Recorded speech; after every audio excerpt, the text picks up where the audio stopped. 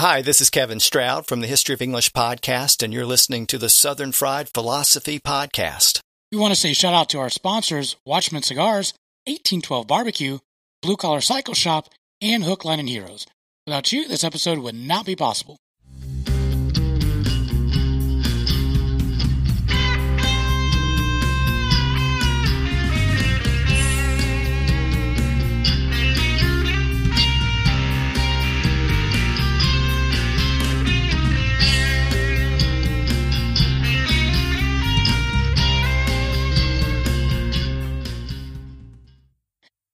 Hello, everybody. Welcome to a brand new episode of the Southern Fried Philosophy podcast, where it's our take on life, liberty, and the pursuit of gravy, while you, the listener, are getting a degree in common sense.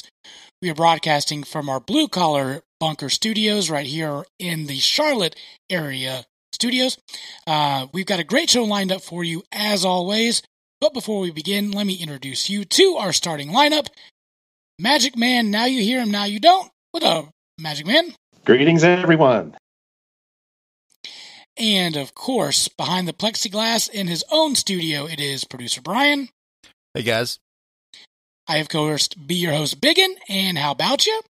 And across the way is the pride of Anderson, South Carolina, but most of you probably know him best as the Silver Tongue won 2016's honorable mention Patient Zero of the Year, the inventor of the redneck egg roll. Give it up on old mic number one. It's Mojo! How about you, buddy?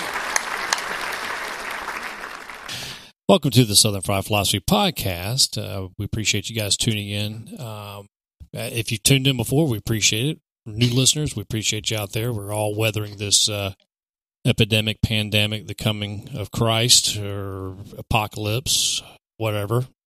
Appreciate you tuning in. Go to our website at southernfriedphilosophy.com. You can also find us on the interwebs at southernfriedphilosophy.com. We do have our playable links. They are suitable for work for those out there still working. Just go there, hit the episode that you want to listen to. You can also find our show notes there. You can play. You have our playable links there, our show notes, also our sponsors. You can check those guys out. Also go to Twitter's and Instagram at SFP Radio. You can follow us there. We try to post as much as we can, especially our new episodes. Wherever you listen to your podcast, just go there, hit subscribe, give us a follow, give us a review and a rating. And we appreciate all the new listeners we keep getting all over the world while you're bunkered down. Guys, it feels like as we try to figure out this new technology and then just, technology how it is, glitchy and whatnot, it feels like I'm 16 years old again trying to drive a stick. Getting that back and forth. It is. So we apologize for the lag. We are doing the very best we can. But no doubt you guys are sitting at home. You ain't got nothing else to do. You probably think to yourself, these guys are idiots. You are correct. That is correct. And I can do a show better than these guys. That's also probably correct. Why don't you start trying to do a podcast? You could do your very own. And if you need some help and need some editing, check out our producer, Brian. You can email him at headlines@sfpradio.com, and he can make your voice sound glorious, sexy, buttery smooth, whatever you want to call it. He can do that for you. So we appreciate producer Brian and all that he does for us. And if you have a podcast and a podcast idea, hit him up, and he can definitely help you out through that process. Sure can. Thank you, producer Brian. Mm-hmm. I'm going to ask you guys like I ask you every week. How you be darn? Who's going first? I can go first. All right, do it. So, I'm pretty sure I'm going to die now. Like it's either going to be the COVID-19 or maybe botulism. Sure. I went to the grocery store on yesterday morning. Okay. During the time, there's certain times you can go and there's nobody there. Oh, so I figured that out. Really? I'm not going to tell. No, this was between 8 and 8:30 on a Wednesday. So they're stocking the shelves. There might have been 7 people in the whole store that weren't working there. Wow. And 4 of them were firemen altogether. So there was nobody in the store. Wow. So I don't know if anyone else has trouble with that, but so I was at the produce section. This is what I was doing. Okay. The little green bags, that you put your produce in. Yeah. I can't open those to save my life. Like, no, I can't do it. Nobody So I'm standing there. There's not a lot of people around, but so I'm trying to get this. I'm looking around, see if anyone's watching me. The only way I can get these bags open is by licking my fingers. Sure. Yeah. Right. And it's like 2020. That's the last thing you want to do in a public place, right? Is lick your fingers and grab the plastic and try to get open. So the first bag, I spent at least 5 minutes. I'm glad it wasn't crowded because I look like a total moron. Cannot open this bag. I throw it in the trash and grab another one. This one still will not open. So I'm like, so I'm like licking my fingers. Finally, I get it out, put my garlic in the bag. Okay, it's over. Then I realize I'm getting like 12 produce things, right? So this is not going to end. No. But fortunately, like the next, when I went to, the next roller was easy. It just like came right apart. Maybe my fingers were still moist or something. I don't know. But yeah, so the punchline is I'm going to die. So sure. Well, that's clear.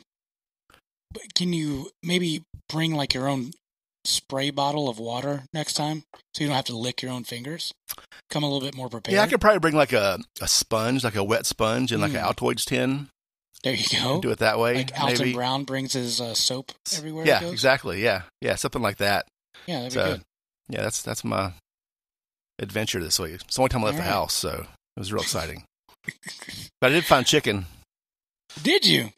Yep, fresh. I was stalking the guy, putting it on the shelf. Like he rolled his big metal container, he filled it up, and I just stuck it behind him and emptied the shelf.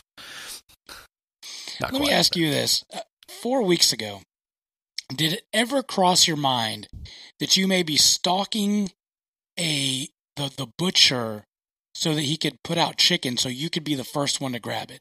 Did that ever cross your mind 4 weeks ago? Not me, no. No. It blows my mind how 4 weeks ago and the world is completely different. We all feel like we're in Venezuela right now, waiting for the bread truck to pull up the bread lines, and just trying to. I mean, how many people go to the grocery store every day, like in a scavenger hunt, to see if they can find something else? Yeah. Right. It's crazy. And they're out of stuff that I never would have expected. I just didn't think about them being out of. Like yeast for bread, like just like packets of yeast in the jar of yeast. None of that. Everyone's making pizza apparently. They're not, because even like the pre-made dough was all gone. Or they're making their homemade beer kits or liquor with yeast or something. Oh yeah, that's possible. Yeah. Mojo, how you been doing? I'm good. I'm still waiting on my 25-year shelf life food to come in that I ordered like 7 weeks ago, but. Oh no, it's not keto friendly either. But hey, in a pinch, still waiting on it. The apocalypse isn't keto friendly, I think. No, I found myself eating more comfort foods than anything else here lately, and I hate that because I was doing so good. But I mean, I just every day around 12 o'clock, I get a hankering for a Chick-fil-A sandwich or a cheeseburger. So that hankering usually wins out over me staying lean. So yeah, I think SFP healthy is now going to become SFP. I'm just trying to survive at this point. I think it's like day number 600 in quarantine. Still no COVID. That's probably a good update. So right. Yeah, would you rather have COVID or carbs? That's a good hashtag. It's a good one. Yeah. Oh, Magic Man, how you been doing? I've been doing good. Still working from home. Got a message from the CEO yesterday saying that the company will still institute a work from home policy for the rest of the month. So I'll be working from home for the rest of the month. Unfortunately, my wife still has to go into where she works. She manufactures throat lozenges and cough drops and other OTC over-the-counter medicines, so that's considered essential. So she has to has to go in for work for that, hoping that she doesn't catch anything from any of her coworkers if they bring anything in. But something I've noticed today. I at lunch I decided to kind of get out for a second. I went to a McDonald's to get some lunch nearby. Yeah, it was nearby. It was a quick one. I've noticed that the traffic lights are timed horribly now because the traffic patterns aren't the same that they used to be. So, if you're on a crossroad from a main road, you just sit there and you sit there until several people come up to trip the sensor, and then it finally lets you go. So, I mean, there's a couple places where I would sit there for 3 to 5 minutes before it finally let me go. It's kind of crazy. Does it help if you just like go put it in reverse and then move forward and just keep going back and forth? I tried. Yeah, Still it didn't work. That's crazy. Should be a rebel, Ryan, and just burn through it. Oh yeah, brother. I was doing that before the pandemic, so Yeah, that's right. Biggun, how about you? Guys, I've been trying to pass the time, we've got Small Batch and Hot Pocket, and I'm just trying to survive at this point. Like I need something that's going to give me something to look forward to each day. And I was watching CNN, and they were talking about how stocks have just dramatically dropped, and I said to myself, this is going to be a great time for me to get in the stock market. I mean, why not? So I downloaded this app called Robinhood thanks to Mojo, and I decided I'm going to start investing in stocks, but I'm going to do like the small penny stocks, and I'm only giving myself just like a couple $100. Like I'm not going all crazy or whatnot. I put the link to Robinhood, my special link on the show notes. So when you listen to it, you can download it. You get a free stock, and I get a free stock. So might as well. But if you're gonna do it, I mean, this honestly is given me so much entertainment throughout the day because I'm just flipping through and I'm like, ooh, I made 15 cents. I'm feeling awesome. The first day I made 20. I thought about cashing out and buying a pizza. I mean, that was fantastic. Next day, didn't do so well. I lost 7. But it's entertaining. It's at least giving me something to look forward to at 9 o'clock when the stock market goes on. Like, yes, here we go. Let the ponies run. So I am excited about that part. So anyway, if you want to try it, you should give it a shot. So the other thing, too, that I wanted to point out and ask you guys this is I noticed on the Cabarrus Health Alliance, there was 2 days ago, it said that there were 44 cases of COVID-19 in Cabarrus County. It said 44 cases, 2 deaths, and 3 recoveries. I was like, okay, all right. The first time I've ever seen recoveries on the website, Cabarrus Health Alliance. Then, today, I pull it up. 57 cases, 2 deaths, 0 recoveries. What happened to the recovery people? Where did they go? Did they go back into the cases? I'm like, uh-oh. So, I think we're kind of like China. We're going to talk about this in a little bit. We're fudging the numbers, guys. What are your thoughts? Maybe all 3 of those people got hit by cars. They were on the same bus that collapsed. I got you. It'd be interesting to reach out to Cabarrus Alliance and just ask them about that. I've also had a question on how they track recoveries because just like everyone, you kind of look at the daily numbers, just to kind of see if we're plateauing or not. I'm kind of curious that you just want to see if we're plateauing and we can get back to some sense of normalcy. But the amount of recovered is slowly going up. I think on worldometers.info, we finally crossed the threshold over 1 million cases of COVID worldwide, but we only have less than 200,000 recovered. So are they tracking if someone gets, diagnosed with it and they send them home for 14, 15 days to self-quarantine, do they follow up with them in 15 days and say, oh, yeah, well, John Smith is recovered, and let's add that to the tally. Yeah. So, I don't know, I'd be kind of curious. I'm sure Cabarrus County, as small as it is, could keep track of that, I would hope. You would think, yeah. But you never know. They went interdimensional and left this plane of existence. Those 3 people, who knows? Yeah. No, it's odd that's happened. So Our special guest tonight is going to be Kevin Stroud. Mojo, you started listening to his episode, The History of English. Yeah, because, I look like an English major, so you do. I'll naturally gravitate towards a podcast that talks about the foundation and where modern language comes from. So it's just, I don't know. Sometimes I get on these little rabbit hole trails, and I came across this podcast, actually through another podcast. Just it's very fascinating. Just we kind of wonder. I don't know. I've always been fascinated with language. Like, it's interesting watching a baby pick up on language. How do they? It just fascinates me how they formulate sentences, put phrases together, recognize what words mean what. My 7-year-old misuses words, so it's kind of fascinating to see the progression of like the language kids. So I've always been fascinated with, and especially now in our lifetime, we've seen words that were part of our nomenclature that were acceptable 10 years ago. Now they're not acceptable. They're now words that are considered trigger words or whatever. So it's just interesting to see the progressive language. So I've always thought about, well, I wonder how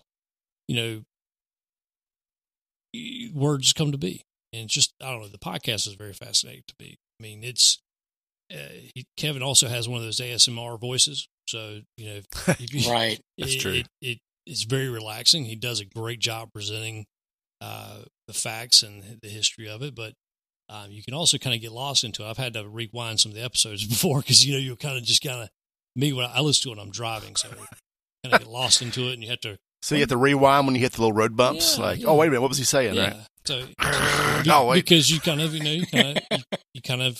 lose track of where he's at. So it's just fascinating. Yeah. Have you guys listened to the episode or to the podcast? I got through about half an episode today, this afternoon, while I was working on some stuff. And it sucked me right in. So yeah. The first few minutes I was like, okay, what's this going to be like? And then next thing I know, it's 45 minutes have passed, and I'm like, wow. I was like the playing card ones, so the most recent one, I guess. Okay. You got to start at the beginning. I'm not a completionist. You got it. It's I there's almost 140, 137 or something like that. 135. Yeah. Here's the thing, and we may get into this when he's on later, but I did the math because I love math. And he releases a podcast once a month. Because math is hard. Yes. Right. 11 years he's been making these podcasts. Based on, if he's been doing them one a month, I didn't look to see if he actually been going that far, but 11 years, that's nuts. That's commitment, y'all. Right? That's some commitment. There's no way we're doing this for 11 years, so that's... That's funny. We probably aren't. I'm shocked that we're at 4 years. Like, I'm blown away. By the way, we've got more episodes than he does. I'm just saying, it's not a competition, but it is. We're winning. We should look at probably quality. He probably has more quality episodes than us. So I guarantee you, he has more listeners than us. The 1812 barbecue story started over 20 years ago when Eric and his dad started entering local barbecue competitions for fun. During that time, Eric, a United States Marine, has traveled all over the world picking up flavors and techniques that today is the unique flavor of the award-winning 1812 barbecue. He has honed his craft to bring you fall-off-the-bone pulled pork, mouth-watering ribs, and finely crafted beef brisket. Eric has developed his own amazing dry rub and delicious barbecue sauce. And let's not forget the sides: coleslaw, smoked Gouda mac and cheese, cowboy baked beans, and to top it all off, banana pudding and pecan pie for dessert. Getting hungry yet? Good. Call or email Eric at 1812barbecue and he can make your next catered meal happen. Wedding and graduation parties, family reunions, and other events will be memorable with 1812 barbecue. Want to try your own hand at smoking meats? Pick up your own 1812 dry rub and start the journey for yourself. Shipping all over the world, connect with Eric on his Facebook page, Instagram at 1812barbecue, or call 704-604-5148, or email Eric at eric.line@1812barbecue.com, and he'll be glad to help any way he can. We did try to start this whole thing again, broadcasting from our bunkers last week. So, producer Brian, you worked your tail off to try to get the audio and everything up and running. So, hopefully at this point it'll be a seamless process for you this time. I really hope it is. Yeah, we learned some lessons last week, and I think I think it'll be better. It'll be less work. Hopefully, it sounded good, decent to our listeners. I'm not going to tell you how many hours I worked on it, but it was all this of them. many? Oh, wow. Is it? You keep going. No, it was a lot. I didn't have a Saturday last week. Let's put it that way. Wow, that's insane. It was intense. Yeah. So we appreciate that. But one of the things that we said last week to this week is we're going to talk about this show called Tiger King, the new Netflix sensation. And so let's go ahead and talk about that real quick. Gentlemen, thoughts on Tiger King? We just finally, my wife and I finished it 2 days ago. Ryan, Magic Man, I think you guys finished it last week. Yeah, yesterday, as a matter of fact. Yesterday? Okay, Yeah. And then producer Brian, you are 2 episodes in. I watched enough so I could maybe talk about it, but I probably haven't watched enough to have any kind of real grasp of what's happening. You need to watch the whole thing. I don't want to watch the whole thing. So can somebody give us a synopsis of the show? Mojo, I think you've seen it all the way through. Of course, we all have. You're more eloquently speaking, so give us a rundown of the show. Effing Carol Baskin. No, so here it's just the show when you kind of see it pop up like on the Netflix header. You don't. You kind of bypass it because you see this like weirdo looking dude with face piercings and bleached out mullet, and you're like, man, that's gonna be interesting. But I think you scroll over to Netflix and all of a sudden the preview starts playing. And I'm like, all right, we might have to just try this out. And I like documentaries. I'm kind of weird like that, so my wife and I started watching it, and you're immediately sucked in the first episode. They did a great job of baiting you into watching the full show. It's like the show we talked about, Don't F with Cats. It just it brings you in. So basically the premise is you have it's kind of an expose on the inner workings of these quote unquote tiger sanctuaries or tiger zoos, big cat zoos across the country. There's quite a few of them. I didn't realize. I know we have one up the road here in North Carolina called Tiger World. There's basically these private owned zoos.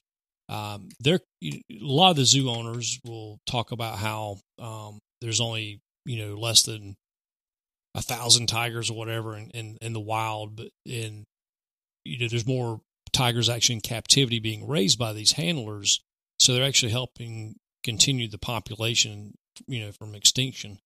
But we quickly see that these you have two sides of the factions. You have the quote unquote for profit and the quote unquote not for profit.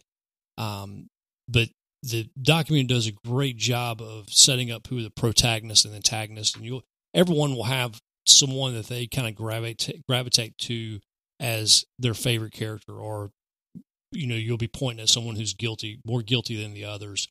But the most fascinating thing is that the most forgettable characters, like one of the most forgettable characters in the show is a drug kingpin who is actually indicted on murdering a DEA agent on his own property. You forget about this guy.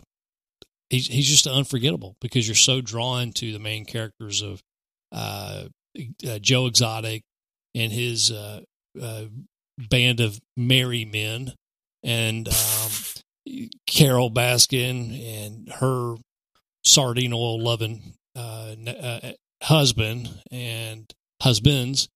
and the guy from South Carolina, the Myrtle Beach area. They're all just such interesting people that you just automatically, I don't know, it's like going to a flea market on acid on a Saturday. Oh, yeah, that's a good one. It's just, you're just drawn in by so many things. I don't know. don't want to give too much away because Yeah. producer Brian hasn't seen it yet. And I'm sure there's probably two other people in America besides producer Brian that haven't seen it that listen to this podcast. So I don't want to give it away. But man, it does not end the way you think it will end. I mean, it's an amazing show. And I heard there's a season 2 coming. I've never. Oh no! Wait, Okay. you heard there's a season 2 coming? That can't be right. How could that be? Because It could be. one He of the ain't finished, characters I is guess. incarcerated. Yeah. Oh well, spoiler alert. Well, they did that in the first episode. He's calling a phone from jail. So Yeah, well, you don't. Yeah, I mean, that was the whole premise of the show. Well, I'm sure. I mean, there's so many angles though that it could take. I've never experienced a show, I'll say this, that there's not one redeemable character in the entire documentary. There's not one person that I'd say, I think I'll trust this guy. There's no one. I've never seen that before. Usually there's like, oh, that guy I kind of like. The only guy that I kind of liked was their campaign manager. That's the only guy that I thought was actually any decent. He ran Joe Exotic's Libertarian presidential gubernatorial mayoral campaign, and he was an ammo manager at Walmart. He's the most likable character. Oh, this is what I. Well, what about the guy with the guy with the legs that were? He was missing the legs. He seemed pretty all right. Well, until he pulled up in a slingshot with a skeleton as a passenger, that kind of creeped me out a little bit. So yeah, and the fact that him saying like, if this thing goes down Waco style, I'm going with it.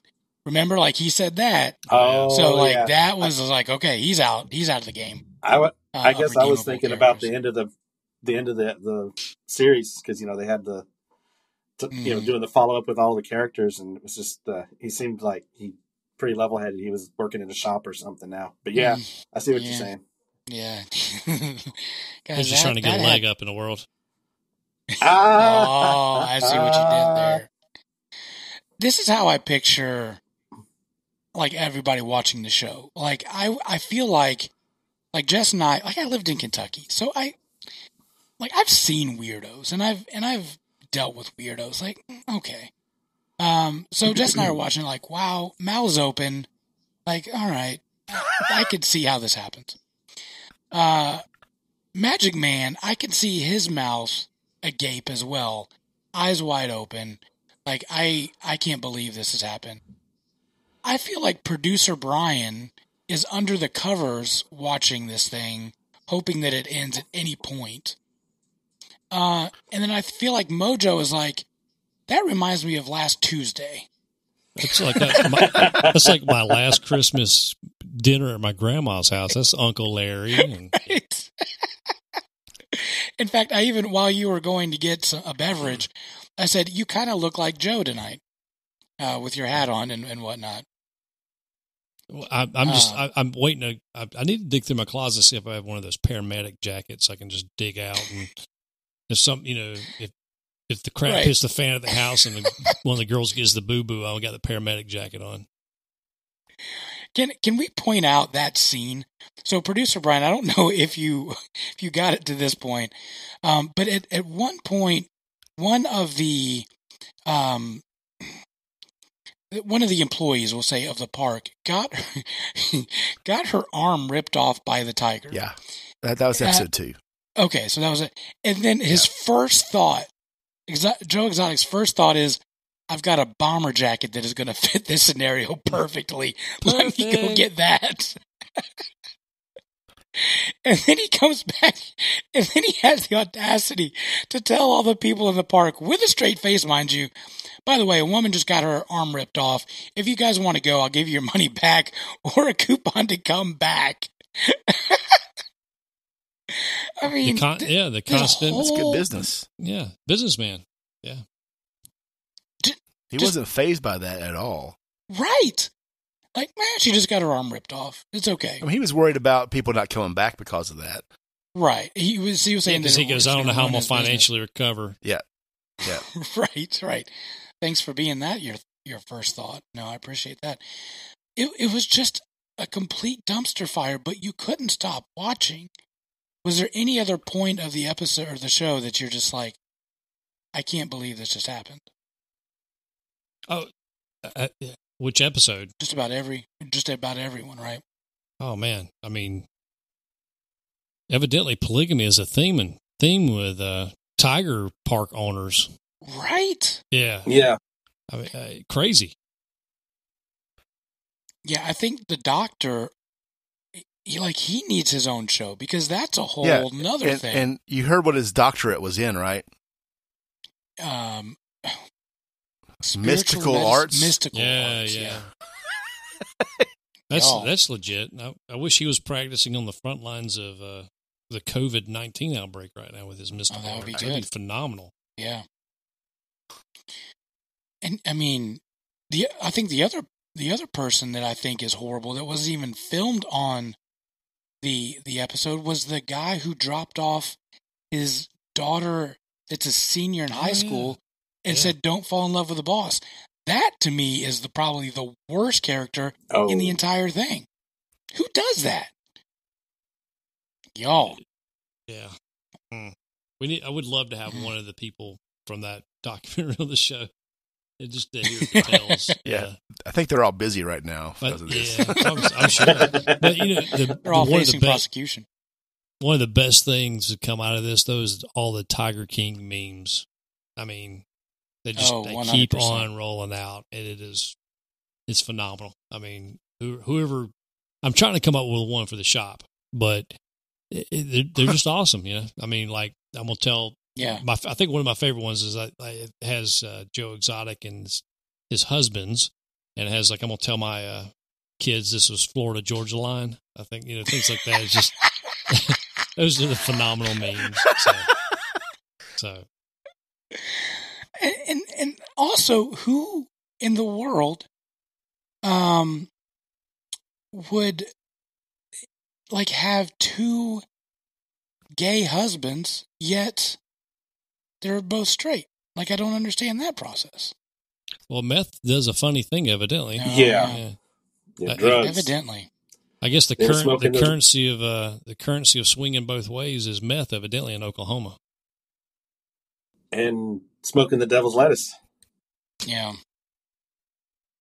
Yeah, so I just finished the second episode, which is titled Cult of Personality. That's the title, and it basically is going into the persona of all the people and how they just get sucked in by these cat guys, I guess, or even the lady. They're all just hypnotized to do anything, with the hours they work and what they actually get compensated, getting meat out of the back of a truck to eat, like the Walmart scraps. Oh yeah, I forgot about they're the making Walmart the pizzas. Scraps. Yeah, they're making the pizzas out of that stuff. Yeah, so and maybe it's okay. I don't know, but they're getting out of a box truck in Oklahoma in the summer, right? I can only imagine. So two episodes in, my takeaways are: I'm never going to be alone with a cat person again. Oh, sure, that's a good point. If you're a cat person, you're crazy. I love you. They're all crazy. Is it just big cats or just cat people? No, cats. In general? Cats, feline. Okay. If you're one of those, there's cat people, and you know who you are. Yeah. You're crazy. I'm sorry. Yeah. All of you. Has anyone looked to see if Amazon sells sardine oil in a 55-gallon drum? I'm just curious. Yeah, no, that's a good point. And the fact that she's being accused of feeding her ex-husband to the tigers, and then later somebody else gets accused of harming or trying to get Joe Exotic eaten by tigers. And then she says, but, if you use sardine oil, that's really what you should be using. To me, that also kind of goes to prove that she might have done it. Well, I did see Go ahead. I saw a headline today that said that a sheriff's office in Florida is excited because people are getting curious about what happened to that dude now. Yeah, they're actually trying to figure it out. Yeah, they've actually reopened the case. So it should be interesting to see if they actually have any fruition that develops out of this, the interest and stuff out of the show. But Yeah, rightfully so. I mean, the guy, it's quote unquote, her husband ran away or is missing. I mean, who knows? Yeah. Thumbs up, thumbs down, would you encourage people to see it? Magic Man, thumbs up, thumbs down. I don't know if I could say thumbs up or thumbs down. I would tell them about it and then give them a warning and say, watch at your own risk. That's also a good point. Mojo? Oh, I'm definitely thumbs up. I mean, everyone should see this horror with their own eyes. I mean, just we're thinking about rewatching it just because I'm sure there's all kinds of little, golden nuggets. Not to speak of Exotic Joe Exotic's husband, but there's some nuggets out there probably that we missed in the whole thing. So, also at the funeral, at his husband's funeral, he kept talking about that nobody has seen everybody has seen his nuggets. Like, who says that at a funeral, by the way? Well, I think going back to the cult of personality thing, that's his personality. Everyone's there for the Joe Exotic show, not for the other reason. Yeah. The fact that he also dressed up as a priest. Yeah. Yeah. I would also side with Magic Man is the fact, as you should watch this, but one, definitely not in front of kids. Two, probably also not in front of your in-laws or your parents. And three, by your spouse and only in the comfort of your own home. I would not be streaming this thing so that everybody can hear, because there's some words and whatnot. So just be careful when you watch it. How you going to stream this? How you going to stream this in public when we can't go out in public? So, that's a good point. You could stream it all you want outside because there's nobody out there. That's right. So there's that. Hook, Line, and Heroes is a 501c3 nonprofit based in Charlotte, North Carolina, founded in 2017 to show God's love and appreciation for our disabled and PTS military veterans. They provide professionally guided fishing trips to nominated veterans at no cost to the veteran. Hook, Line, and Heroes has provided over 30-plus trips around the Carolinas since their founding, from red fishing down in Charleston to striper fishing on Lake Norman, and even offshore fishing down in Florida. Each trip is a one-on-one experience with a member of the organization, aiming to provide a day of fun and relaxation on the water and begin a lifelong relationship with them. Each veteran leaves the day with a fully stocked tackle box, rod and reel, apparel, a Bible, and a daily devotion to kickstart their new hobby and build their relationship with God. Please take the time to visit their website at hooklineandheroes.org to hear and learn more about them. You can help in many ways by nominating a veteran you know through their website, join their monthly giving program, Healing Heroes, or send a one-time personal or corporate donation. You'll also be happy to hear that they are completely volunteer-run, and nearly 100% of your donations goes directly towards providing trips for the veterans. Be sure to follow them on Facebook, Instagram, and LinkedIn to see their veteran stories and to show your support. Welcome back to the Southern Fried Philosophy Podcast. Tonight's episode, we have our guest on. I've actually been looking forward to. I stumbled upon this podcast a month ago, 2 months ago, and it's been a treat going back and listening to all the back episodes. But it's called the History of English Podcast. You can find them on the interwebs at historyofinglishpodcast.com.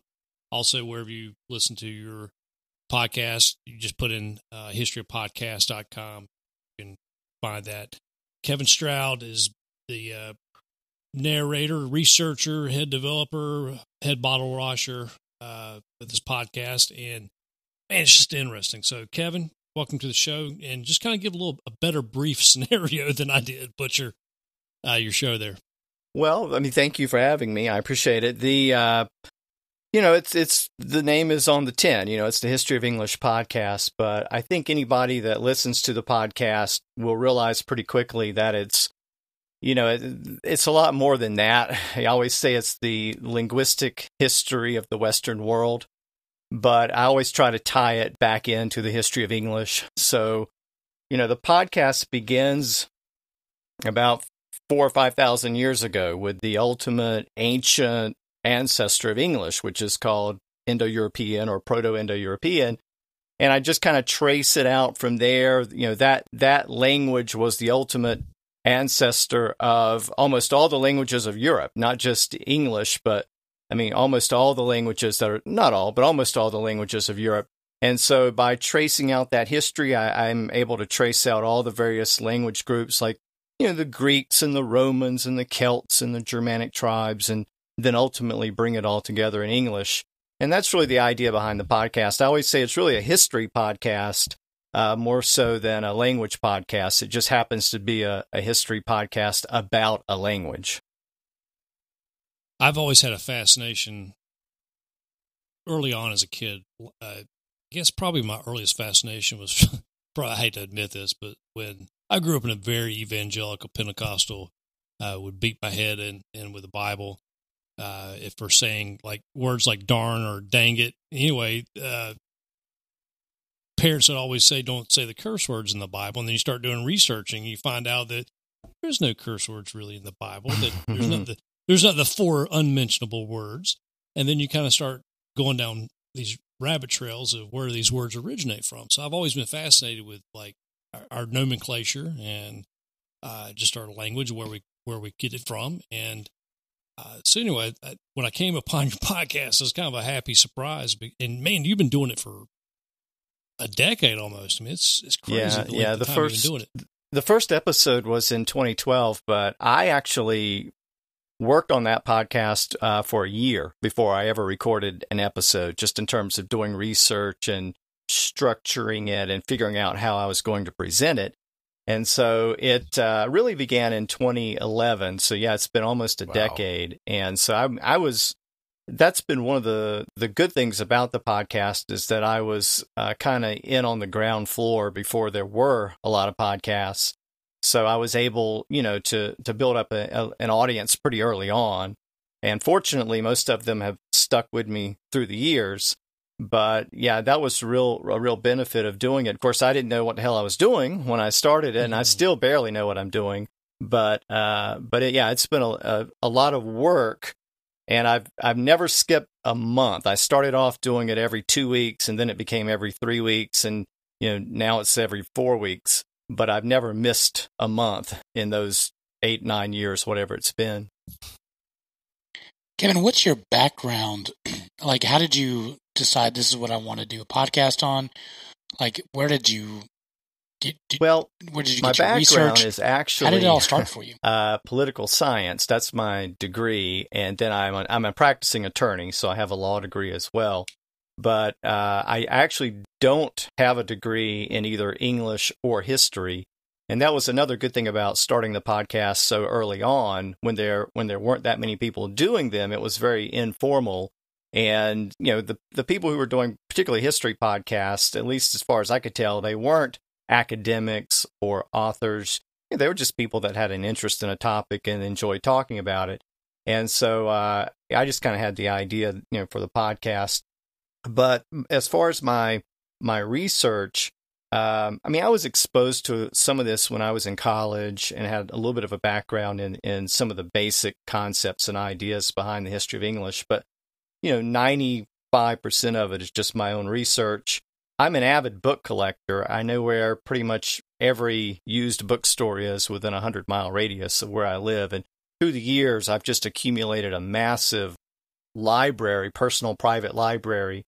Fortunately, they're all used books, so it didn't cost me that much money. But I do most of my research by book, the old-fashioned way. I have an online subscription to the Oxford English Dictionary, and that helps out a lot. But most of it is just the old-fashioned way, pouring through books, anything related to the history of English or the history of England or Western Europe, anything that might tie into what I do. And I'm just an avid reader and take diligent notes. I always condense all my notes into a word processing file that I refer back to, and I'm still working from the same file that I began 9 years ago. So you can imagine how big that file is. But I just keep constantly adding little notes and information into it, and just kind of go from there. How long does it take to get all the research for just one episode? Yeah. I would say the research itself, depending on the episode, is a good 2 weeks of 2 to 3 weeks. Oh. And then the last week is spent actually writing, preparing the episode. And then the last day or two I spend, recording it and then editing it and posting it. But the bulk of it is research. That's one of the reasons why it's taken me longer to do episodes now, when it started off at 2 weeks and then 3 and then 4. When I first began, I said I did a lot of research in advance, and that allowed me to, I had a lot of the research done, so I could prepare an episode every couple of weeks. But eventually I caught up to my research. And so now I'm kind of doing a lot of the research simultaneously, and it slowed me down a little bit, but it is a very research heavy podcast. That's the bulk of my time is spent doing research. That's amazing. It takes us about 2 to 3 minutes to throw this crap together. Yeah. So, yeah, well, it's a different. I do a different kind of podcast, and some days, trust me, I'm envious of what you guys do. It'd be much easier for me just to sit down and talk. But the thing is, because of the audience I have for the podcast, they love it by and large. They appreciate what I do, but they're also very particular. If I make any mistake, and there's a lot of information packed into my episodes. My episodes are an hour plus in length. There's no advertising. There's no fancy production. It's pretty much just me talking. And if I make any mistake, I hear about it. Even a mispronunciation, which gets us into talking about accents, but yeah, anytime I make any mistake, I hear about it. So I try to be as precise and accurate as I can, and that means, again, a lot of preparation and doing the research in advance. I mean, I still make mistakes, but I try to minimize them. Yeah, please don't tell your listeners to listen to us, because we make mistakes. That's all we do is make mistakes, and then we may get one or two episodes. Everybody makes mistakes. Yeah, everybody makes mistakes. But the thing is, that was what I didn't realize, because like I said, I always thought of what my podcast as a history podcast, not a language podcast. And of course, that was kind of stupid, because I realized that half of my listeners are people who like the history, and the other half are people who like the language. And the people who like the language are the ones that will nail you on any mistake you make about language. If you, again, any mispronunciation, any terminology that's used incorrectly, anytime I post an episode, I just sit back and wait for the emails, because I know I'm going to get them. And I do. I get them almost every episode. I can give you my email address. We have all our hate mail email forwarded to me, so okay. I'm used to it. Yeah, you get a thick skin after a while.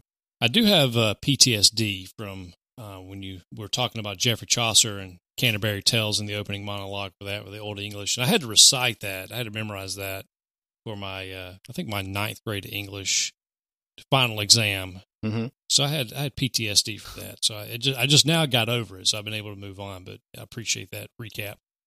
I don't remember having to learn the original. Did you have to learn the original Middle English? Middle English? Yeah. Well, I remember when I think we also did it in 9th grade, but we actually did a play where each one of us in the class had to be a character in the Canterbury Tales, and we had to recite in front of an auditorium, basically a monologue or an excerpt. I don't even remember. I don't even remember who I was, but that's scarred in the back of my mind as well.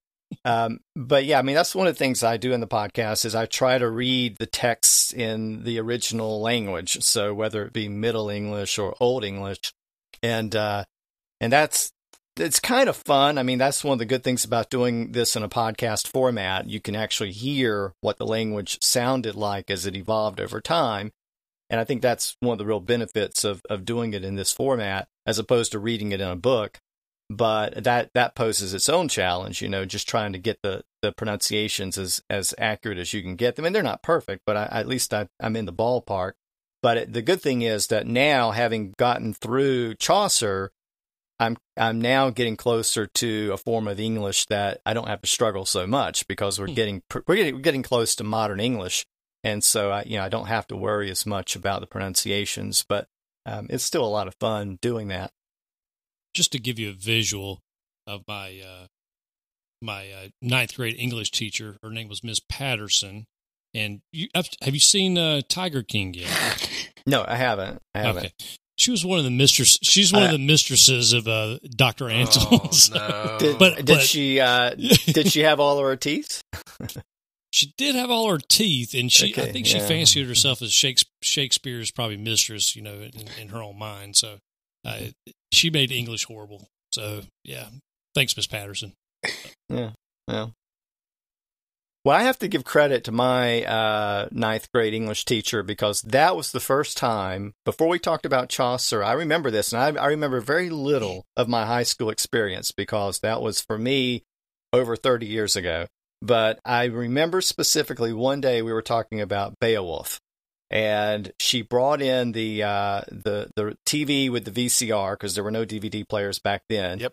And she put in a videotape, and it was somebody speaking Beowulf, reciting it in the original Old English. And that was the first time that I'd ever heard it, to my knowledge. And I couldn't believe that it was English. And I think that triggered something in the back of my mind, because I still remember that to this day. But that idea of the language that was so unrecognizable being, just an early form of the language we speak today, has just always stuck with me.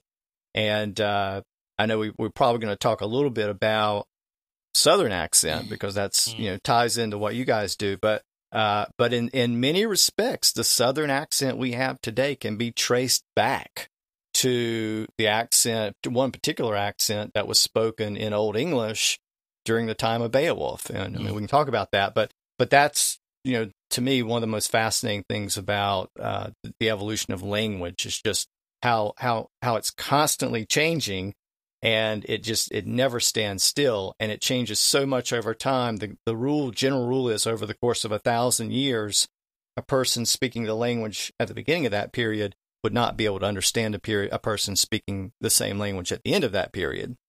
And if you think about the Latin and the Romance languages, it kind of works the same way. French, Spanish, Portuguese, Italian, they all evolved out of Latin, a more or less common language. But 1,000 years later, they're all distinct languages. So to me, that's just always been fascinating. No, absolutely. But also, listening, if you listen to probably 10 episodes, of your podcast, I think people will have a new appreciation that language is a universal global export. That's probably our best commodity as the human race, is our language. And you give a great, you lay it out for everyone to see that we just have so many commonalities, from certain words to phrases to, like father, pater, with common words that just cross all types of ethnic groups, country boundary lines, languages. That's one thing that really is a great takeaway, is that it just brings back home that globally we're still pretty much a close family if we just dissect our language a little bit. Well, that goes to part of the idea behind the podcast. Even though I call it the history of English, it took me, I think, 27 episodes to actually get to English, because I wanted to start it with the Indo-Europeans and trace it out from there. And the reason I wanted to do that is because by doing it that way, you get to see how, as I said, the Greeks evolved out of that linguistic group, as did the Romans. So Latin comes out of that, the Celtic languages, the Germanic languages. And English has borrowed so heavily from all those other languages that it allows you, once you get that foundation, you can see all the connections between the words we have. I mean, you mentioned the example I gave. It's a classic example of father and pater. Father is the English word. Pater is the Latin word. Pater gives us words like paternal, paternalistic, patriarch is even tied into that. And so what you start to realize is we have all these words that mean father, but we pronounce them differently. And suddenly you realize, oh, okay, it's really the same word. It's just two different versions of it. If you go back in time far enough, you get to see that, oh, it's the same word. It's just evolved through two different language families over time. And this happens across the board. That the P to F sound change that you see there is everywhere. You have a fire in English and a funeral pyre in Latin. Same word. Just again, once you account for that sound change. And there's really about a half a dozen of those basic sound changes that were identified by Jacob Grimm of Grimm Brothers fame. And once you can account for those, you suddenly just see all these connections in English words that you never saw before. And again, that's the thing that makes it so fascinating. And again, English is just the perfect language to do it with, because English has borrowed, so heavily from so many different languages. I mentioned Old English. We only have about 15% of the vocabulary of Old English. The other 85% has disappeared. Now, that 15% is the core vocabulary of our language. It's the words we use the most often. It's our body parts, our close family relations, father, mother, brother, sister. It's numbers. It's basic words for plants and animals. But that's about it. Almost all of our other words come from Latin or Greek or somewhere else. So we have this fascinating language we don't even really realize we have, that borrows so heavily from other places. And so many of those loan words are just different versions of the words we already have in the language. You're mentioning that if you start out with like a language and give it 1,000 years, you wouldn't be able to recognize it in 1,000 years, or the people in 1,000 years would not be able to recognize the original version of it. Are we seeing an expedition? Or I can't talk. Can't even use English on my own podcast. Are we seeing this expedite here with technology in the modern verse? Are we seeing more, maybe even a de-evolution of language with texting and stuff? Because kids have shorthand for everything now. Are we seeing that now? I'm not convinced of that. I've heard that argument before. And again, this is where I'm not a professional linguist, so I kind of defer to the experts on that. But my sense is that the language is always expanding and evolving. At any given time, there are new words coming into the language, and there are old words dropping out of the language. And what's fascinating is right now, the English language is being bombarded with words related to technology, computer, internet. We're talking about a podcast.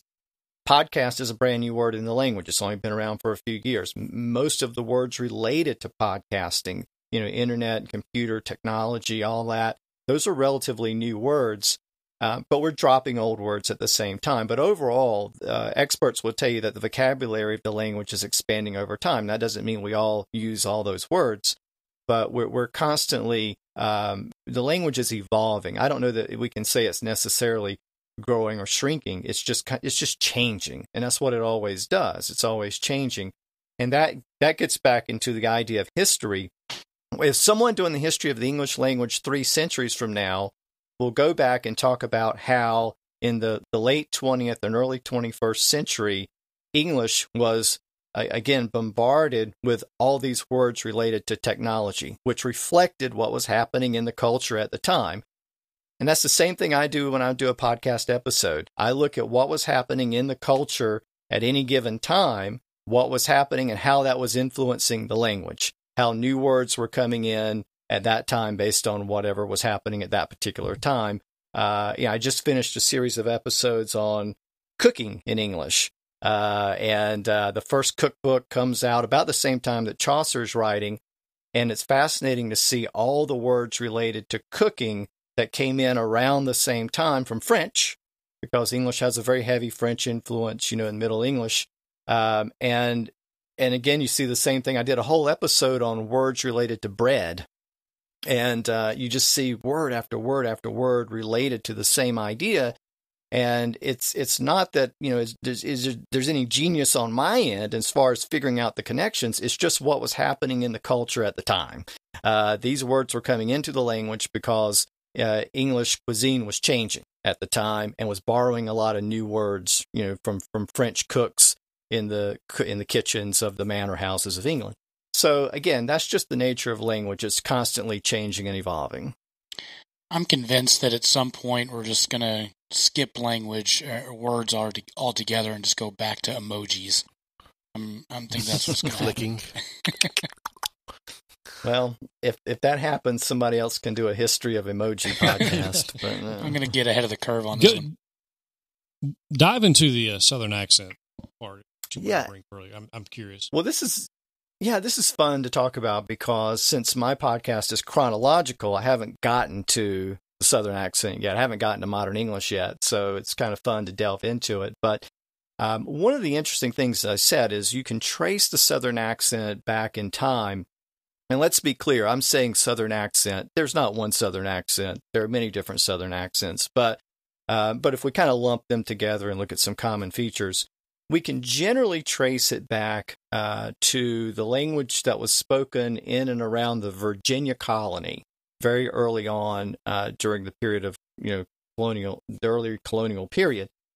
What a lot of people don't realize is that when the 13 colonies, and even before there were 13 colonies, when North America was settled by the English, people tend to think that people from England just kind of came over and settled in a random manner. And that isn't necessarily what happened. What tended to happen is people from certain parts of England settled in certain parts of the New World in North America.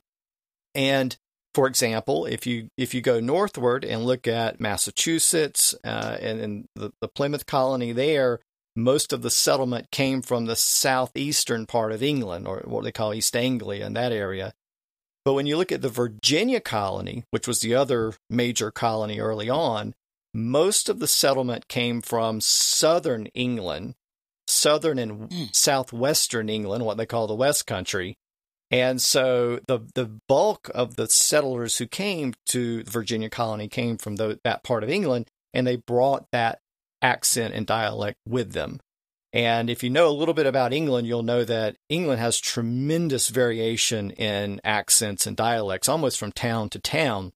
But the southern and southwestern part of England was once part of a separate kingdom called Wessex. If you go back about 1200 or 1300 years ago, there was no England. There were several different independent kingdoms, and the one in the south of England was called Wessex, and it had its own distinct dialect. And over time, as you get into the Middle English period, it just became known as, linguists call it the Southern accent of England, but coincidentally, Southern accent there. But a lot of those features came over, and I'll give you a few examples. The Wessex dialect, which, by the way, was the standard written dialect of Old English, the late Old English period, because the kings of England were Wessex kings, the initial kings. And the capital of England was Winchester, which is not London. London didn't become the capital till later. The capital was Winchester in Wessex. So all the scribes who wrote for the crown wrote in that dialect. Well, one of the interesting things about that dialect is that it used a lot of diphthongs, which is a fancy way of saying that instead of using a simple, basic, short vowel, it broke the vowel up into basically two different vowels put together. So the vowels were stretched out. So you have in that dialect the word heaven is spelled typically HEOFAN. F represents the V sound there. Don't worry about that. But it's more like heaven. So it's stretched out instead of heaven. Heaven. Seven was seven. So you can kind of hear that stretched out sound that you would have heard in that dialect. And this was carried over into the Middle English period and brought over to the Virginia colony. And it's where today people talk about the Southern drawl. Southerners talk slow. Well, what they're really doing is just using a lot of these diphthongs. They're breaking those basic vowels into two separate vowels. But that's a characteristic that you can trace back to Wessex, over 1300 years ago. I'm not saying the Southern accent is identical to the Wessex, but it's the same features came through. In fact, in the mid 1800s, there was a book that was composed in different parts of England. The Song of Solomon is one of the books of the Bible, and it was transcribed in the different regional dialects of England. And there was one version written in the Sussex dialect, which is part of this Wessex region. It's in the south of England. And the author who wrote that included in his notes that the vowels are pronounced very long in that accent, so that an A sound is pronounced like there's a U on the end. So instead of taste, it was taste. Or instead of goat, the O sound also had an extended sound. So instead of goat, it was goat. Boat was boat. So again, you get that kind of stretched out sound that you would sound very familiar, to a Southern accent. And interestingly, that translation of Song of Solomon, you find a lot of interesting features. Words like they, them, their, thee is day, dim, dare, duh, all with a D at the end, at the beginning instead of the TH sound. So this and that instead of this and that. Instead of your, it was your. Instead of get, it was git, G-I-T. Instead of saying I am, it was I be. That sound familiar? Instead of they were, it's transcribed as they was. Instead of children, it was children. So again, a lot of these things you can kind of imagine an older form of the Southern accent, how that would tie in. And this kind of continuing this idea, that particular accent, which is Sussex, is kind of in the south central part of England. And in that dialect, we find words like flapjack. Okay, and this is going back to 1700s, 1800s. Instead of his, we find his'n, H-I-S''N, his'n, instead of his. Here's one that my granddad used to use before he passed away. Instead of saying helped, H-E-L-P-E-D, helped, he would say hope. And I could never figure out why he said that. Well, I figured out later it's because it comes from Middle English, and it specifically comes from that dialect that people would say, hope instead of helped. Innards was a common term. Here's a good one for you. Moonshine. Come on. We think of that as a Southern one. Moonshine has its origins in the south of England. It referred to the fact that at nighttime, when the moon was shining, people did things under cover of darkness they weren't supposed to be doing. So it acquired a sense of doing things, illegal or, kind of, undercover. And of course, in North America, it acquired more of the sense of illegal whiskey, but it was actually used for illegal spirits, even in England. So yeah, that's a term that goes back there. Word like skillet goes to that dialect. I don't know if you ever hear this one. You might hear some older people in the South talk about something being pecked, P-E-K-I-D, pecked. Means it's not right. It's a little off. Mm-hmm. That goes back to there. And another good one is unbeknownst. Mm-hmm. If you hear that, instead of unknown, you get a B stuck in there and you get an ST ending on it, unbeknownst. That one goes back. Now that's Sussex. If you move a little bit further westward, still in the south, you get to Hampshire, and there people used words like chitterlings, which becomes chitlins for entrails. And they used, instead of saying worthless, they would say no count. He's a no count SOB, whatever we would say today. Well, that was a term that goes back to Hampshire, southern England. If you move a little further to the west, you get to Somerset, and people there would say holler for a hollow or valley. Holler. Sound familiar?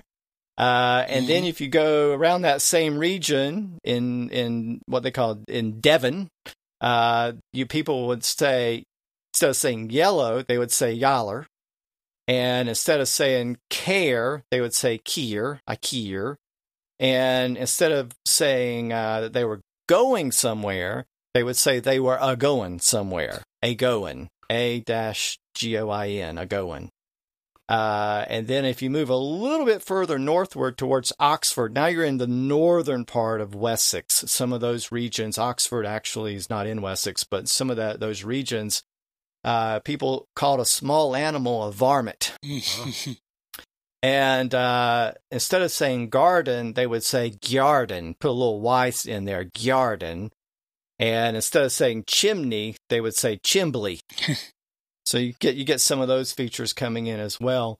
Another one that was common, not limited to Wessex, was yonder. Down yonder, over yonder.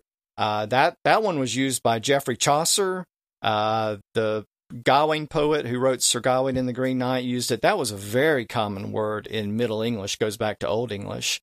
But it disappeared from a lot of English dialects, but preserved in Southern English.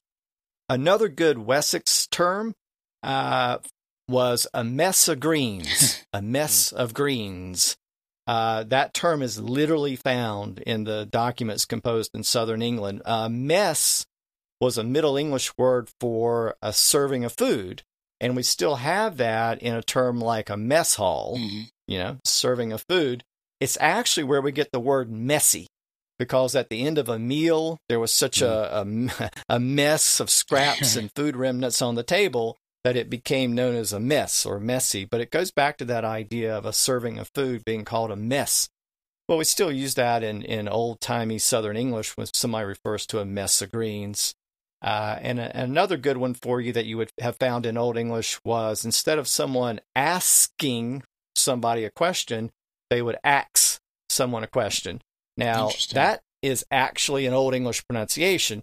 Today, we associate it more with African American speech, but you have to keep in mind that African American English is itself a branch of Southern English. It comes out of Southern English. So, but again, all these features can be traced back to Southern England. Interesting. Can I ask maybe one other one that I think is the South is notorious for is y'all. Yeah, that's a good one. The problem with y'all is that there's not an agreed history or origin or etymology of that word. So let's talk about that one. The Oxford English Dictionary cites as its first reference in the early to mid 1800s. It's in reference to slaves teaching white children their terms, or white children picking up certain terminology from slaves. And it gives the example of, it says you all. It doesn't say y'all. Anytime that word was referenced in early English documents, it's always rendered as you all. But just that combination was considered odd at the time to speakers outside of the South. Then it just started to be rendered as, Y''ALL. But that suggested that it was some feature of African American speech, maybe mixed in with African speech patterns, and the struggle for a second person plural pronoun. I'll talk about that in a minute. But basically, that's the argument. Now, there's a completely contrary argument that says that it actually was brought to the South by immigrants from Scotland and Ireland, basically your Scots-Irish, who settled mainly in the Appalachian region. And in Scots is a sort of a dialect of English. Some people would say it's its own language, but it developed out of Old English in southern Scotland. And there they say ye-aw, Y-E-A-W, ye-aw, same thing as y'all. And a lot of people say that's where it came from. Those two theories are not mutually exclusive. You could have had both happening at the same time, and they kind of met in the middle, because the African Americans, the slaves, mostly lived in the coastal regions. The Scots-Irish mostly lived in the Appalachians. And so as they kind of came together in the middle, it's conceivable that the two words kind of blended together. But having said all of that, though, at one time in the 1600s, it was common for English women, white English women, to kind of be sold as sort of like indentured servants into Virginia colony to work. And there were certain servant ballads that survive about that, working as a servant in the New World. And this is in the 1600s, and we can find you all being used as a plural pronoun even back then in the South. And that kind of predates these other theories. So the bottom line is no one really knows for certain where it came from, but it certainly has become the distinguishing feature of Southern speech. And over time has even expanded a little bit outside of the South, particularly with, rap and hip hop and it's such a feature of African American speech as well, that culture has helped carry it beyond the South. And you can hear it even in England now. There are people who use it. Of course, there are other competing second person plural pronouns. So a lot of people will say you guys. And I recently had a chance to talk with Alan Metcalf, who has written an entire book about the word guy. But it's creeped into the South. So you'll hear Southerners now say you guys instead of y'all. And so there's sort of a competition there between those two terms. And there are many others. You'll hear some people in the South say yens or yuans. That's yens is Pittsburghese right there. That's it's also Virginia or Pennsylvania area too. You can hear, I think you'll hear it more. Yuans and yens is really the same word. It's just pronounced a little differently, or same phrase. I think you'll hear yuans. My wife's family is from the Appalachian region, and they say yuans a lot. Yens, I think, is the more common. You get into Pennsylvania, but again, now yuans and yens is definitely Scots Irish. That one also comes in from there. But you'll hear other variations too. In England, people say you lot, and different variations. But what's happening there? The reason we have all these is because English, if we go by textbook grammar, we have the same pronoun for singular and plural. If I'm referring to you individually, I say you. If I'm referring to all four of you, I say you. And this is because English, that happened in early modern English. If you go back to King James Bible, Shakespeare, we know that people have said thee and thou when referring to an individual. How do I love thee? Let me count the ways. You're referring to an individual, use thee and thou. Well, those go back to Old English. That was the way English used to work. You was the plural pronoun. So we had a very clear distinction, but that was lost in early modern English. And you pushed thee and thou out of the way, and it left English with the one pronoun for both. And that creates a problem where we're trying to be clear and make that distinction. And since there was no longer a standard accepted plural pronoun distinct from the singular, English speakers had to come up with something. And that's why we have this crazy variety today, where Southerners say you all or y'all, and you guys, and yens and yuans. It's English struggling to find a way to distinguish the two pronouns where the distinction had gotten lost over time. And who knows, if we're ever going to find one to settle on. By the way, pronouns are very unstable in English. If you know about putting aside the social aspects of it, it's very common in English to refer to an individual as they. And again, I'm just talking about when we don't know the gender of the person. The postman came by today and they left me a big package. I don't know if it's a man or a woman, so I say they. They would call that the singular they. And that's been around since the time of Geoffrey Chaucer. And that's English kind of doing the same thing again, because we don't really have a good gender-neutral pronoun. We don't want to say it. It can be offensive. It came by today. So we use they. But what we see the same kind of thing happening there, where the lines between the pronouns are kind of getting blurred, and we're pulling over that plural pronoun ever. And that, again, I'm not even getting into the modern tendency for people who are, non-binary to want to be referred to as they. That's a whole different issue. But I'm just kind of getting into the fact that our pronouns over time shift around, and they're not as clean and neat as we would like them to be. And that's what creates this confusion in the language, where we're forced to come up with these other terms like y'all to try to make it clear when we're speaking. Wow. Yeah, I'm sucked in, man. I keep talking. I told you that's the reason why I listen to this podcast. So, I love history. I've always loved history and like the origins of things. And I listened to one of your most recent episode today. I didn't get through the whole thing, but the playing cards episode, right? And I didn't know what to expect, because Brandon has said, "Hey, we should check this podcast out." So I started listening to it, and 5 minutes in, I was completely sucked into the history of playing cards, just as they approach, as they relate to the language and just the things happening around the times and the currency, everything. Just totally sucked me in. So it was awesome. Well, that's the idea. I never like to present a simple, straightforward episode. This happened, then this, Sure. then this. I always look for ways to make it interesting and weave together different storylines at the same time. And so the episode you're referring to, the most recent episode, really is focusing on two events. It's focusing because I follow sort of an overall historical narrative, what was happening in England or Western Europe, and then secondly, I'm following a separate narrative, what was happening in the language. Well, I'm in the mid 1400s, and the big event that happened in the mid 1400s was Gutenberg inventing the printing press.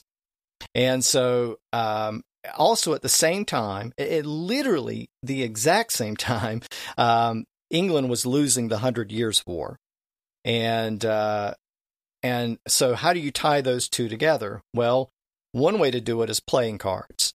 Because playing cards, first of all, what a lot of people don't realize is that the printing press it sort of came out of playing cards in a weird way.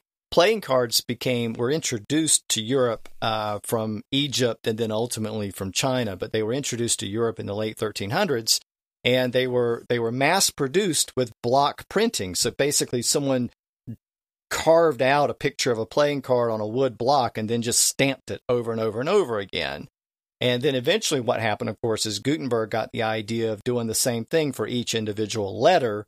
So he could move the letters around and make a printer, and create a whole book very quickly that way.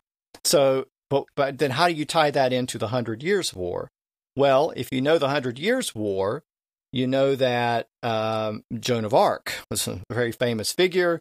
She helps the French fight back and turns the tide and helps motivate the French troops to win that war.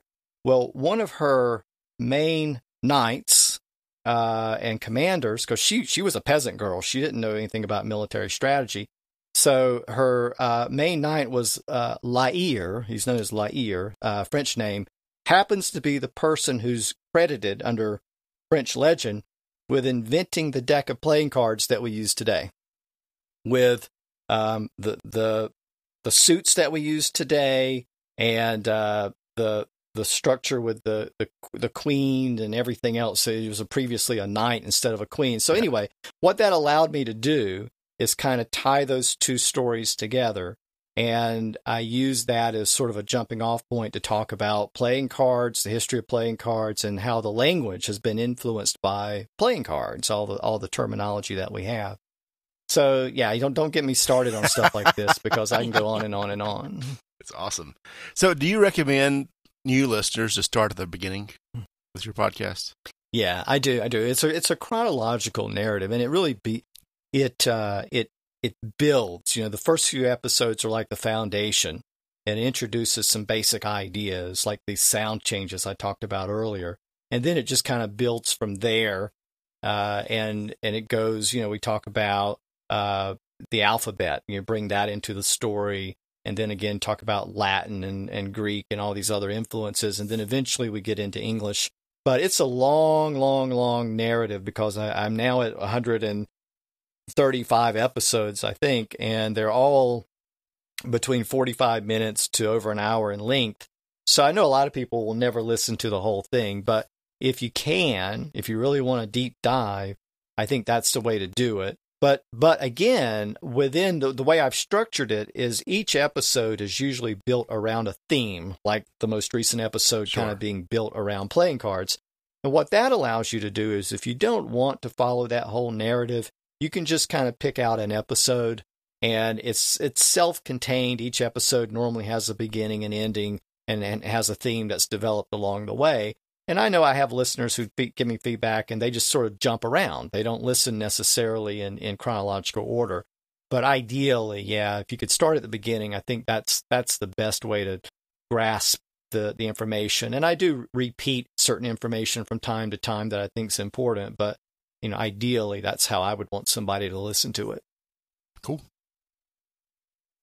I guess as your podcast catches up to the obviously the modern English, eventually you'll have to come to where we are here today. Where do you see your podcast going when you catch up to present?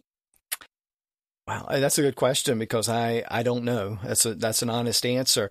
I'm looking forward to getting into the modern English period, but I also recognize the challenge because so far it's been relatively easy to talk about the history of English in Old and Middle English because it's been contained to one place. Basically, England a little bit of southern Scotland. What's getting ready to happen as I move into the next century or two is it's expanding outward. North America, Ireland, and then, of course, Australia, New Zealand, around the world. So it's going to be very difficult to maintain that historical narrative at the same time as following out the history itself.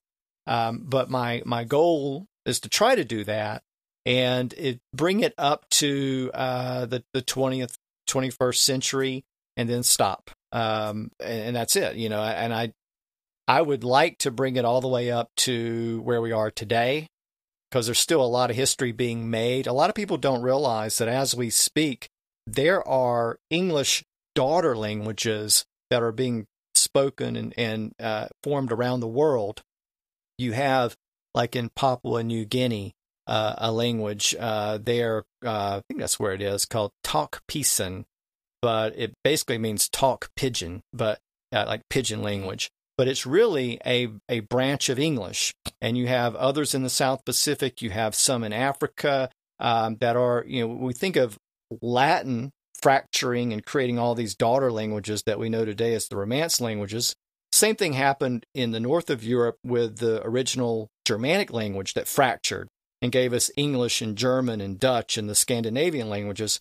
Well, you could argue the same thing is happening as we speak today with English, that it's become so massive and so expanded around the world that it's also starting to fracture. And you get these little pockets of, different dialects of English that are popping up. And so it would be fascinating, and I do want to explore that a little bit. In fact, I've done a bonus episode about that. I have a Patreon account, but I'd love to get into that a little deeper. But I can't go beyond, where I am. It's a history podcast, so I'm not projecting into the future, but I'm going to try to bring it up as close to current day as I can. I don't know. I think projecting in the future, you could almost take like the snippet from Idiocracy, the movie, and give your forecast for where we'll be in 100 years. Is it Brondo? I'm trying to think of what it has electrolytes. That's a good word. Yeah, electrolytes. That's what I was thinking. Yeah, no, it's, I'm looking forward to President Camacho. No doubt. On the first episode, you were just talking about how English is so prevalent throughout the world, even in Germany and China. And I think the example you used was a car maker in Germany talking to a car maker in China, and they were both using English as the primary language there. Do you see that English infiltrating some of these other languages and conforming and changing and manipulating their language to make it more English?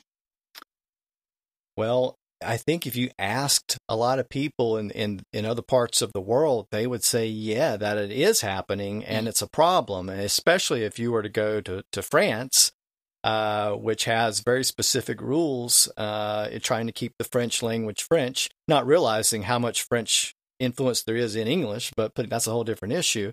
It's interesting because there's tremendous fluency in English in Western Europe. It's sort of become the lingua franca, the de facto international language in many respects.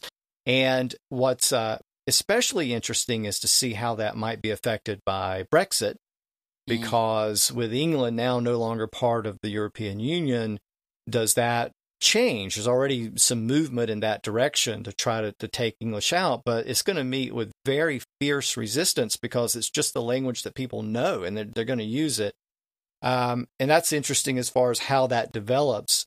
But there's no doubt that English has infiltrated other languages and continues to do so. I don't think any of these languages are going to disappear in the face of English, certainly not any of the major languages. But you'll continue probably to see that influence. It's very much like the history of English itself. The whole story of Middle English is how English was being bombarded with words from French and Latin and to a certain extent Greek, and how it just completely changed the language. Remember, I said that 85% of the words in Old English have disappeared. And so that can happen over time if there's a strong enough influence from the outside.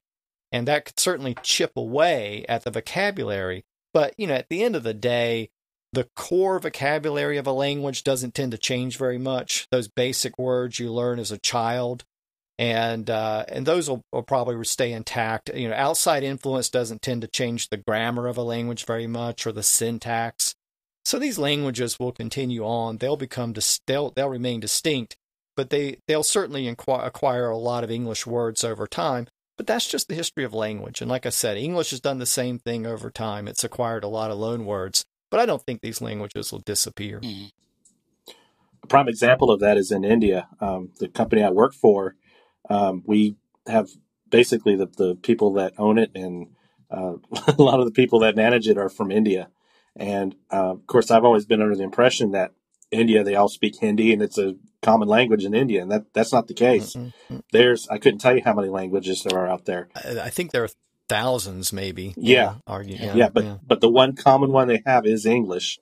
And I did a project planning session with several folks from different parts of India, and it was funny to sit there and listen to them asking, hey, do you speak this language? Do you speak that language? Do you speak this language? Do you speak that language? Mm-hmm. Because they all speak different languages, but the one that they all speak together is English. Right. And of course, that's a unique story, being a former British colony. And in that sense, it's given India, despite the some of the bad history there, it's given, I think, India a little bit of a leg up by ingraining the English language into the country, and has allowed them, how many times do you call customer service and get somebody in India today? Well, you get that because English is so widely spoken there today, and it's created economic opportunities there, and that, again, that gets to this idea of, the influence of English around the world. It isn't just a cultural influence. It's not just because of movies and television shows. There's simply an economic factor at work where if you want to succeed in many parts of the world, you need to speak English. And we don't appreciate that, being native English speakers. But that's a very heavy pull in other parts of the world. And it's something that's of great value if you're a native English speaker, because you don't necessarily have to learn another language. But the other side of that is, it would probably be better if we did speak another language, just to have more of an appreciation for other languages. But yeah, there's no doubt that that's the case in India. It's true in many parts of the world. One of the fascinating things about that, to me, is to look at English fluency in Europe. And what you see is that English fluency is pretty high throughout Europe, but it is its highest in places like the Netherlands, Sweden, Norway, Denmark. And the reason why that is, you're talking people in the 85% of the people or more are fluent in English. And that makes perfect sense if you understand the history of English, because all of those languages are closely related to English. They all come from the same branch of the family tree. And if you were to go back, it is said, I don't speak Dutch, so I can't confirm it, but it is said that a native Dutch speaker would have a much easier time reading Beowulf in the original language than a native English speaker would, because English has changed so much since then, but Dutch hasn't changed as much. And if you go back 1,000 years, English was much closer to Dutch. In fact, Dutch is probably English's closest relative. And so it makes perfect sense that Dutch speakers would also speak English so fluently. And so there is that correlation. And that's why I say I don't think you're going to lose English as a language in Europe, regardless of what happens with Brexit. Interesting. Kevin, what is your favorite episode so far that you've released? Good question. I'm almost tempted to say the most recent episode, because that's the one I've spent all my time on. And that would be true if you asked me 6 months from now, it would be the most recent episode, whatever I did. The ones I would say that there's one or two that stands out very early on. I think it's episode 5. I trace out why the letter C represents both the K sound and the S sound in English. And that was a bit of a deep dive to start with pretty early on in the podcast. But but I decided to do it, and I think it turned out pretty well. I didn't overly complicate it, but I think if you listen to that episode, it explains why we have a letter C. Because a lot of times, if you're a kid, you're wondering what the hell's going on with letter C. Why do we need this thing? But once you see the history, you get it. And the reason why that stands out to me is it set the groundwork for what comes later in the podcast, which is that all the weird things about English spelling and grammar, the things that make English crazy that were never explained in school. We were just told that's the way you do it because, frankly, most of the teachers don't know why either. They weren't taught either. They were just taught that's the way you do it. Most of those crazy things have a reason. There's a reason in the history of the language why it exists that way. And what I wanted to do in the podcast is try to explain it, why we do that. And that one I think is very important because it's just a basic thing. But there's so many examples of that in the podcast, but that one stands out. In later episodes, I talk about why we have a leaf that ends with an F, but we have leaves with a V, thief, thieves. I explain why that is. And then, of course, you have crazy English spelling rules. Why do we spell some words with an F and others with a PH? Why don't we just use an F? Well, there's a reason for it, because the PH comes from Greek, and it comes in words we borrowed from Greek. And I try to explain that. So what I'm getting at is that most of these weird things about English actually have a reason. And I like that episode because it explained that, and it laid the groundwork for, I think, what comes after it. Side note, I guess you still practice law? Kind of, sort of. I have gradually retired from the practice of law over the last 5 years. And what's happened is about 5 years ago, we lived in the Raleigh-Durham area. That's where my office was for many years. I practiced about 25 years there. And my wife's family, I mentioned, is from the mountains. So for people who are not familiar, that's about 3 hours away. And she wanted to move back home. And I said, okay, let's do it. I like the mountains. And so we did. And for a while, I tried as best I could to commute when I needed to and do work by phone and email.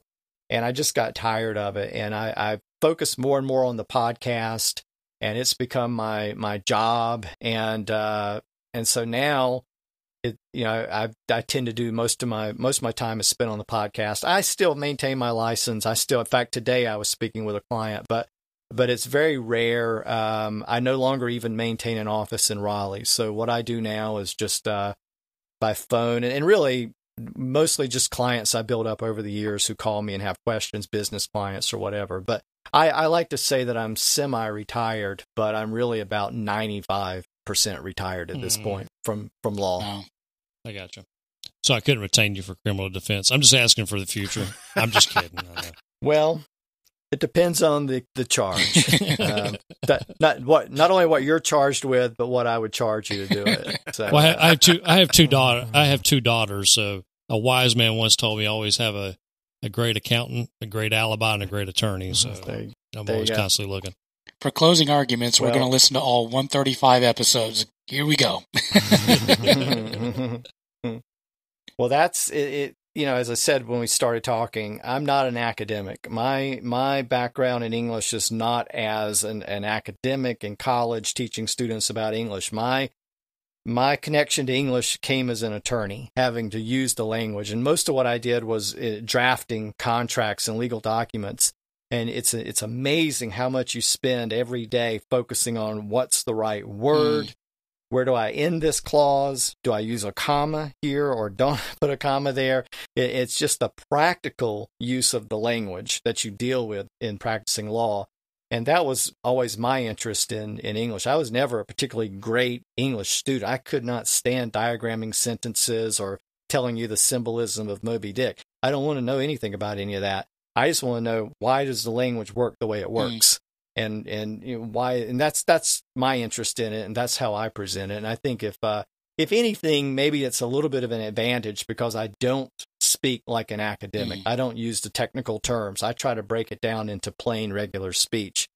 Again, maybe that's a benefit. I don't know, but that's why that's my connection to English. Very cool. Well, you guys got anything else? Well, one thing that I do want to bring up, and this is a question that we ask our guests, and Kevin, I gave you some fair warning on this question. This is how do you make meatloaf, brought to you by Watchman Cigars. And it is a segment that we will ask our guests. Kevin, how do you make meatloaf? Very carefully. Okay. I am a cook. I love to cook, and I've made meatloaf, but I haven't made it in many years. Anytime I want meatloaf, I go to Cracker Barrel. Okay. They have a very good meatloaf, actually.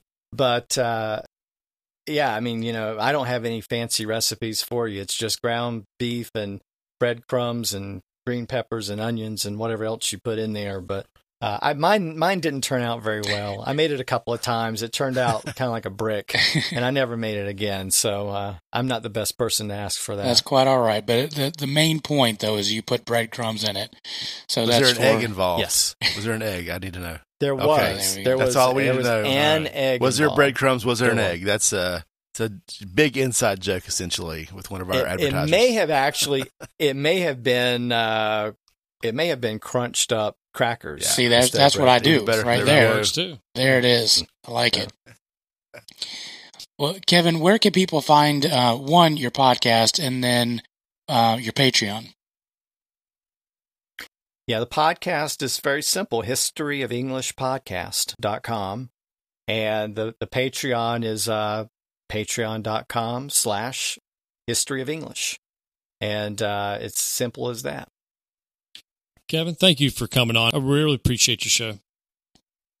Yeah, I'm sure that they've enjoyed it. And guys, listen, if you want to know, check out the History of English podcast. We really love what he's doing there. So thank you. Thanks again for coming on. All right. Thanks, guys. Thanks for having me. Appreciate it. I want to say again, thank you so much to Kevin for coming on the Southern Fried Philosophy podcast. We've really enjoyed it. Man, I learned so much. And I'm like on episode 1. So I got to go back and listen to all 134 now. So I appreciate that. Mojo, thanks. I'm going to do it in reverse order, I think. That would be fantastic. Do it in reverse order. Mojo, thanks for... I don't know how that would work. Thanks for tuning us into that guy. That was awesome. I can also make you dumber with other podcasts that I listen to also, but I'll save that for another day. We'll shoot for Joe Rogan next week. Actually, Joe Rogan is right up there with the History of English podcast guy. You learn a lot. So. Yeah, no doubt. Yeah. Anyway, appreciate you guys tuning in. Remain safe out there. Avoid the coronas. Wash your hands. Wipe your rear ends. Whatever the CDC tells you to do. But yeah, speaking of podcasts, we have one. So make sure you go to old iTunes, Google Play, Stitcher. Put in the old magnifying glass, Southern Fried Philosophy. Hit the subscribe button. Give us a like. Give us a review. Facebook page, Southern Fried Philosophy. Website, southernfriedphilosophy.com. April is Donate Life Month. Make sure, if you haven't done that, please sign up to be an organ donor. We appreciate you. Yeah, fantastic.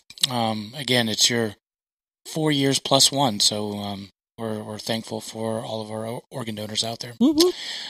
Guys, again, thanks for tuning in. And Producer Brian, thanks for all that you always do. Guys, thanks again. Keep yourself safe. Also, just a side note, you idiots that are like going out on the weekends and just like playing basketball and being dumb, stop it. Just stop it right now. Stop spreading this thing. I'm tired of y'all. All right. And as always, just keep looking up. Go wash your hands.